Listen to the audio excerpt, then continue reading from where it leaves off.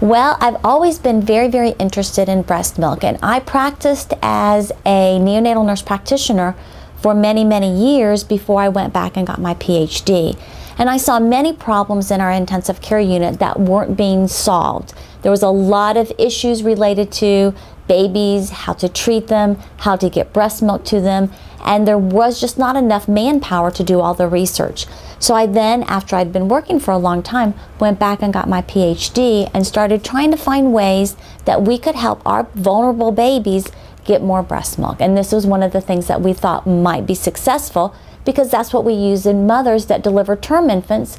We all get them to breastfeed very, very early after delivery. And so we started to think, well, you know, our babies that deliver prematurely, they need that same early milk expression. And what we were finding is that mothers were not starting to pump until 12 hours or 24 hours after delivery. I would think that someone that went into this would really care about mothers and babies. And most people that actually do research in the neonatal field have a passion for helping the most vulnerable babies become strong and healthy, go home, be part of a healthy family, and grow up to be a productive citizen.